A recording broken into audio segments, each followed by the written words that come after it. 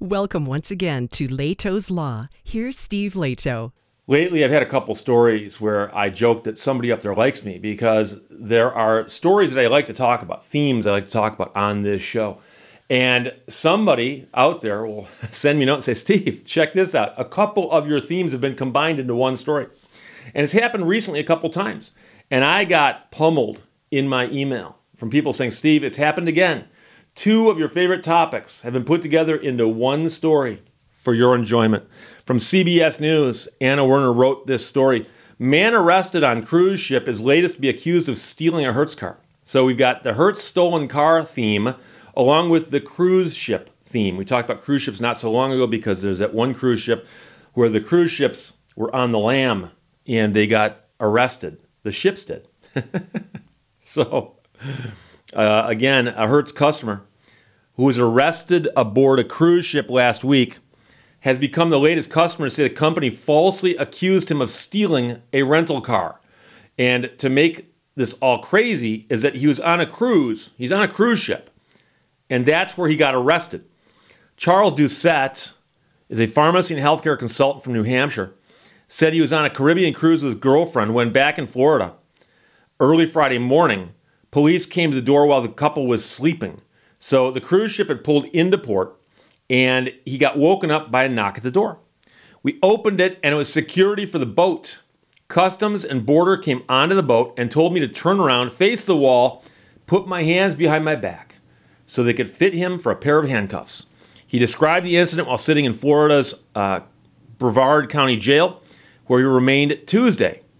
This is the most horrific experience of my life, he told CBS News consumer investigative correspondent Anna Werner in a phone interview. He is just the latest person saying that Hertz filed a false police report against him. Bankruptcy court documents unsealed last week after CBS News got the records show the company filing thousands of police reports each year, roughly 8,000 every year for 4 years. Of those documents from claimants, say nearly 3,500 were filed against customers for what's called theft by conversion that involved a renter who lawfully rented a car from Hertz and for which Hertz has payment information on file. So Doucette says he rented a car from Hertz for a business trip last year and he extended the rental several times following their guidelines. In March, police in Arizona stopped him and told him that Hertz filed a police report saying his rental car had been stolen. So they towed the car, but Doucette says afterwards that Hertz charged his credit card the full amount for the rental. So they charged his credit card. They got paid for it. They got paid for it. Yet in August, prosecutors who say they were acting on Hertz's police report took his case to a grand jury who indicted him. And so this is just, it's getting crazier and crazier. And you think at this point that there'd be like a nationwide bulletin to all law enforcement. Ignore police reports from Hertz. Ignore them. They're probably bogus. Facing a required court appearance in Arizona, Doucette hired a local attorney and sent documents to get out of having to appear in person. It's not clear what occurred in the local court, but he was arrested then on Friday. He said, I'm one of their best customers, and here I am sitting in jail. It's just completely absurd that any company would allow something to affect somebody's life. He said he's been an elite President's Circle member and spent over $15,000 with Hertz in 2020 and 2021. I'm sitting here for 3 days. Tell me that you're treating your customers right, he said. His girlfriend of 18 years who didn't want to be identified because of her job said he's not doing well at all. I just want him home. I just want answers so we can pick up the pieces and move on. Hertz said in a statement that situations where vehicles are reported to the authorities are very rare and happen only after an exhaustive attempt to reach the customer. The company did not respond to questions about this particular case, but the man now has an attorney who represents him and other people because it's happened to other people.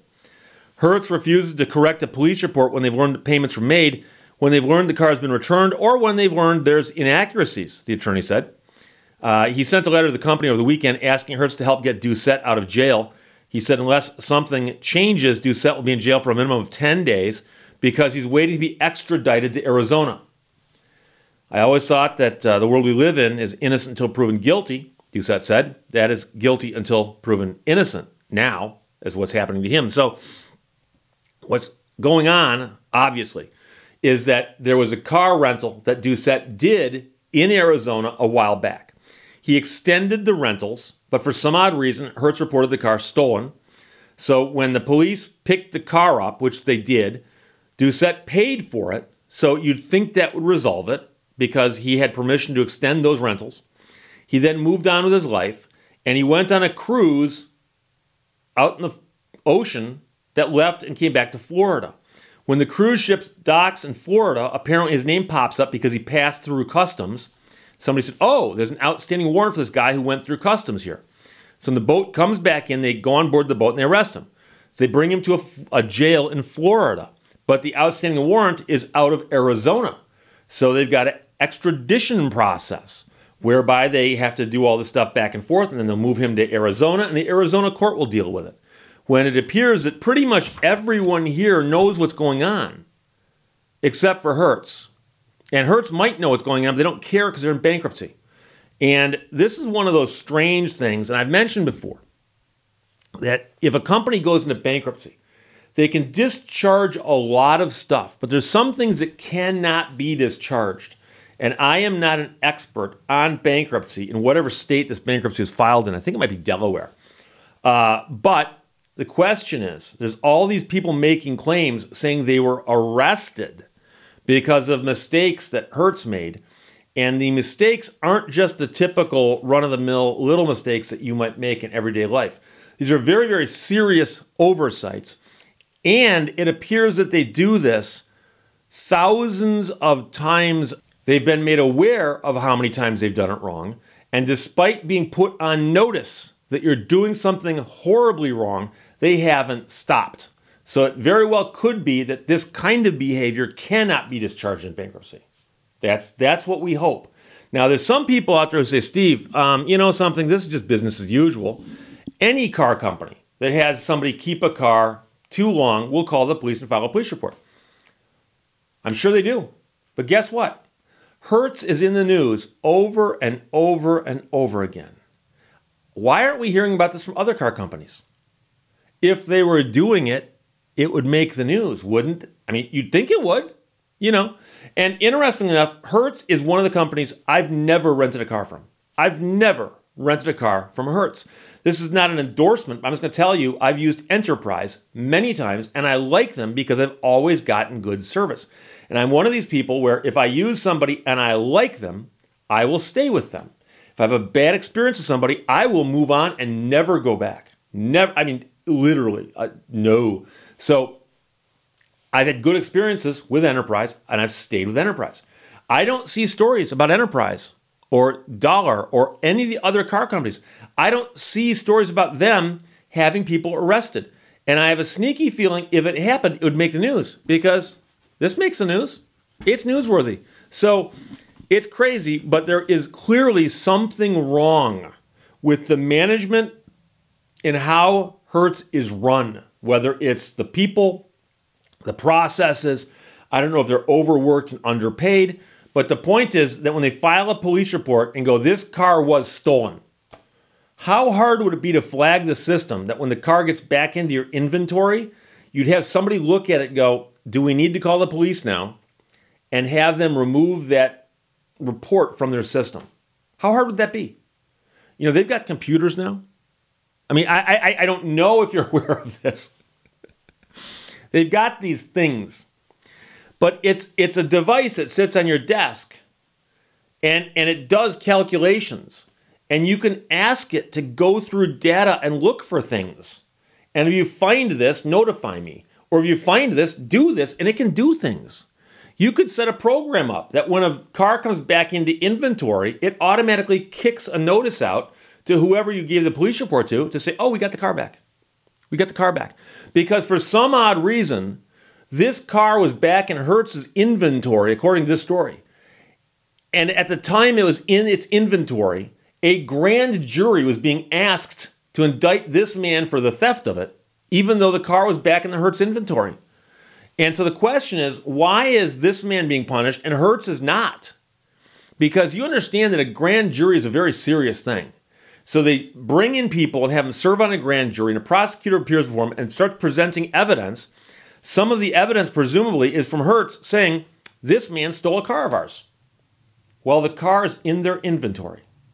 That's a very serious problem.